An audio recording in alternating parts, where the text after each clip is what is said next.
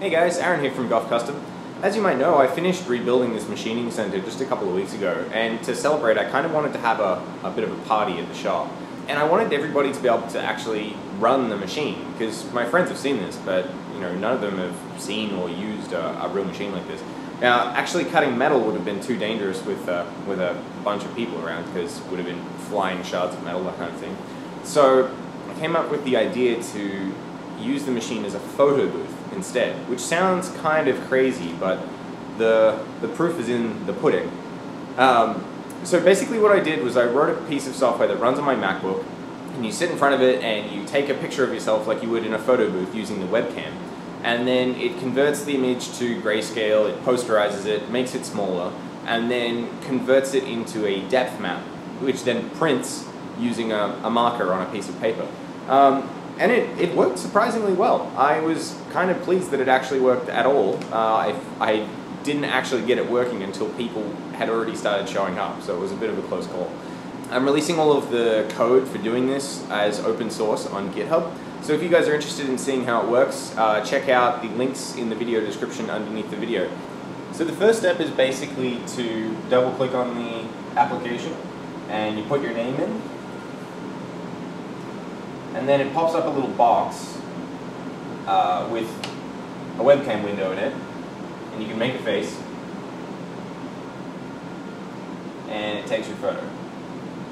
And you hit done, and it basically now takes that image, generates a depth map, and then generates a preview, an SVG preview as well.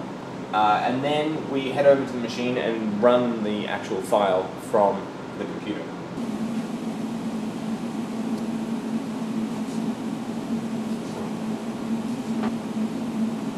Okay, so now that we've got the paper set up, we need to transfer the program onto the machine. So to do that, we're going to type CD, 8, which tells it to change to listening on the serial port at 9600 baud. Then we're going to type dir plus, which talks to the piece of software that I wrote and gives a listing of all of the files on my laptop.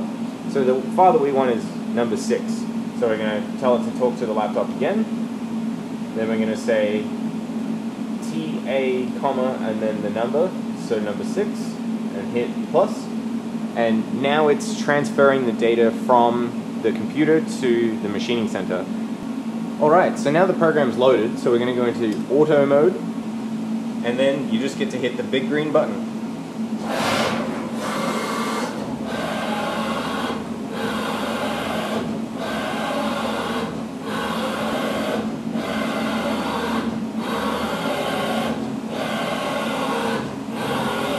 So basically what's happening is the marker is actually moving up and down just minutely to change the different gray level that you're seeing.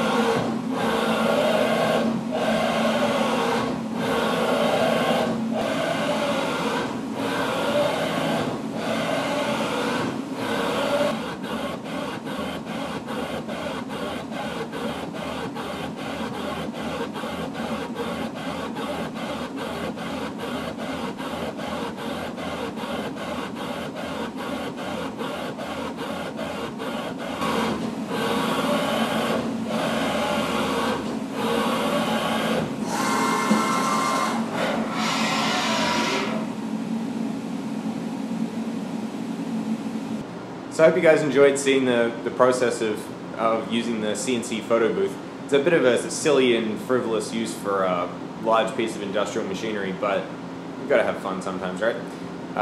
The reason that I have time to actually be doing this stuff at the moment is because I'm still waiting on the compressor, on my new compressor to arrive. I can't really use the machine for doing prototyping until the compressor's here, so hopefully it will arrive in a week or so, and then after that I'll be getting started on the prototypes for the new version of the Resolute. So I hope you guys enjoyed the video. More videos to come.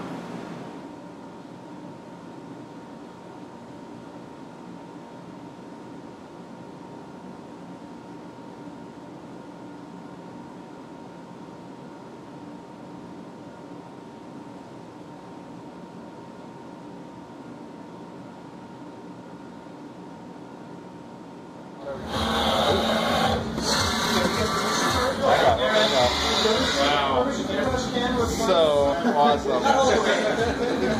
There he is. It works. Just your first name. I grew up in I thought of it like months ago when I first Right. So yeah! That's